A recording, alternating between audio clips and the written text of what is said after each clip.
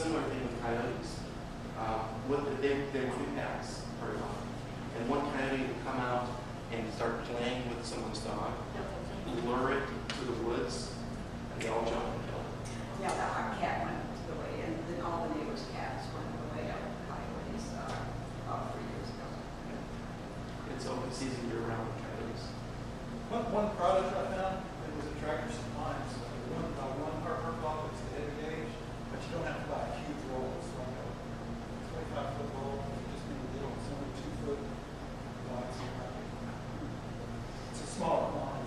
Well, that might work for burying. Yeah, that's too big for a coop. No, but for burying, you don't need this huge roll. Yeah, that's It's true. only like $15. Okay. 1 by 1 is too big for a coop. Oh, for the walls? Oh, yeah. I mean, And they recommend the ability to shrink. So maybe they don't do that half-inch by half-inch. Half-inch is the best. Anything smaller and the gauge of wire gets thin enough that it breaks even easier. So half-inch by half-inch is overall the best thing that I've seen. Possums can climb wood fences, right? Oh, yeah. Well, we have a wood fence, so rat, yes, coon, you climb a fence. Possum for sure, skunk, because skunks don't climb fences. Coyote, no. Condor or something. Coyote, you'd be amazed what they can jump. There's some kinds that'll clear a 6-foot fence. How high can you jump? When I worked out at Pioneer Farm, we had an 8.5-foot fence around the chicken yard back in the coop. 1 o'clock in the afternoon, we're standing on the front porch, and a coyote walks across the yard, jumps over the fence, grabbed the chicken, jumped over the fence, we're screaming and throwing rocks at it, and stops and looks at us with the chicken in his mouth. Yeah, what? I kept right on going. We were. No, it was a white, he jumped right over like it wasn't still there. See through. Oh, yeah. Police dogs can clear a 10-foot plus fence. So, yeah. So if you've got an open top, coyotes will find a way to come. Okay, I know we can track the coons, the possums, the skunks, and some of these other things. Can we go back to the rats? What can you use? Because I know Peanut butter. there are poisons out there though that kill them because it makes them bleed internally. But I am concerned that if I start, I need to know what to use so I don't harm the girls if they find a dead rat in the yard and start pecking on it. I had that thing that happened. We put the poison out, and a rat died in the coop, and I went out there, and one of my girls, it was one of the young ones, she was only about 4 months old at the time, but ate the entire innards of the rat, and I was freaking out, thinking she was going to die, but nothing happened. I guess some of these newer poisons don't do secondary poisoning, and especially some of the, it just depends on which poison it is. Some of them don't affect birds as much as they affect mammals, and so, yeah, I was worried about that too, but I'll tell you, we had a horrid rat problem. I mean, entire families living in our coop, and the only way we got rid of it was just to put out massive amounts of poison. Well, the reason I'm asking for myself and my son, that his coop is off the ground, mine is not. And he went out the other night, he lives in Travis Heights for Stacy Park, and he was horrified when he opened the door. Yes. And they just stared like cockroaches. All over me one night. Oh. All over me, mamas, babies, And they've whatever. only had their chickens about 3 months, and he's never seen it. All of a sudden, it's just exploded. We had our chickens for a year before we had any rats.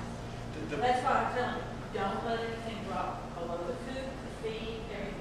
I don't feed mine in the coop at night. But they're very, I don't want to open the door the next morning at 6 o'clock and read one family of rats. Yeah. It's disgusting. And It's my very baby disgusting. found a dead one in the yard and was walking around holding it like it was, Yeah. that was the clincher. But in terms of, I've only seen one in my house, but I mean, what he told me, I was just like, oh my God.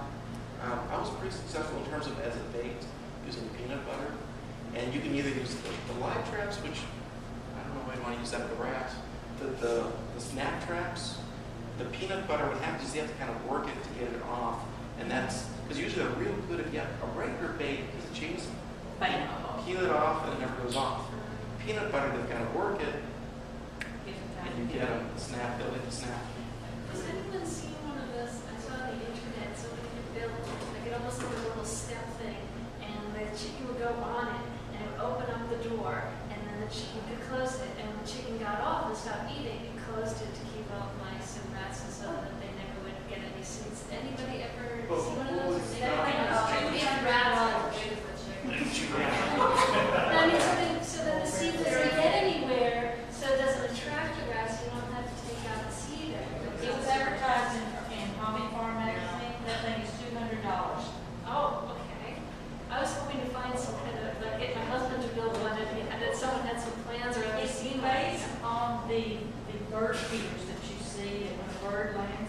Yeah, There's a uh-huh. certain way the door shuts. Exactly. And, but this was like $200, you guys can keep it a little bit longer. Well, the other Josh made a good point. If it's plastic, they'll chew up. Even if it's wood, they'll chew. Yeah. If That they was don't, gonna work. That's the problem with feeding the coop. I mean, you want to feed just enough, feed in the morning for what they need. I mean, most birds need about 10 ounces roughly. And you just don't have feed in the coop if you want to track them. If you're on vacation, your feeder, you can program it to go off in the morning, however much feed, however much time you want it to go off. It'll put enough on the ground that you can keep them fed. You know, if you go with the bigger ones, you keep them fed for months. the problem with deer feeders is it's nice to get up in that and They find can, inside. they can, but I mean, again, we're temporary while you're on Yeah, vacation. temporary things. But you think you're doing them a big favor by going out and throwing a scratch in the bottom of the coop, they're never gonna eat it all. Yeah. So you're just inviting trouble. Bringing a party. Yeah, bring a problem. I guess, well, while this could bring other issues as far as eggs and whatnot, I mean, this is where I go back to, I agree that snakes are good predators, and it depends on where you live as to maybe how many and what kind you have, but rat snakes would be your, if you have a small number and it's not getting out of control, rat snakes, I haven't seen one yet, but Yeah. maybe they will have some. the flip side is don't let the rat snakes get in your coop, because then they'll eat your eggs if they don't find the rats, but, you know, I've relocated a couple of the rat snakes, and I know that the first, one of them I did that was a 5-foot one, had something that wasn't an egg, it looked like a rat or a mouse in its belly. So I was like, you're doing a good job, what can I say? Just don't take my egg and moved it on. Now, one thing, if you do want to get rid of snakes, those plastic Easter eggs I talked about before, a snake will eat it. A snake can't regurgitate. So once it gets it inside, it's going to eventually start. It'll take about a month, but that's one way to kill them. And they'll sell like granite eggs or ceramic eggs or things like that. You said earlier that having a lot of non-poisonous snakes around keeps the poisonous ones away. How is that? They're eating the mice and things that snakes eat. If you don't have any predator snakes in your area, your mice population is going to grow, and then your rattlesnakes and so forth are going to go, hey, mouse buffet over at the Gander Branch. It's similar to what I just wrote about fire ants, that chickens get rid of fire ants because they eat everything on the fire ants and eating on the fire ants sleep. Is that true? Well, but you have chicken coop everywhere and fire ants like that. Yeah. I would then also experience that. They do eat fire ants? I would do it with caution. You're going back to 2 points you made. One, I'm curious, have you worked with Carol Ann Sale at Boggy Creek Farm loves the night guard little The little reflector red lights. light, yeah. I don't know if you have any opinion on that. That was question one. Yeah, I consider that a gadget. It's Okay. the type of thing that these, especially like the coyotes and so forth, they're going to test things. And every time they come back, they're going to come closer. They see the red light, but when it doesn't do anything, they ignore it. Yeah. Plus they're sitting in the same space every night. We're going to start If thinking you- that. If you're doing the work of moving things around all the time, just give up your job and become a chicken guard.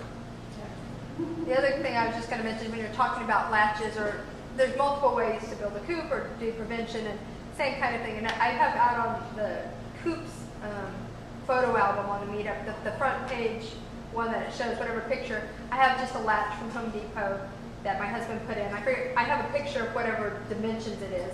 And so we turn that at night, and then we put through it a carabiner so that it's enough just to, first you have to be able to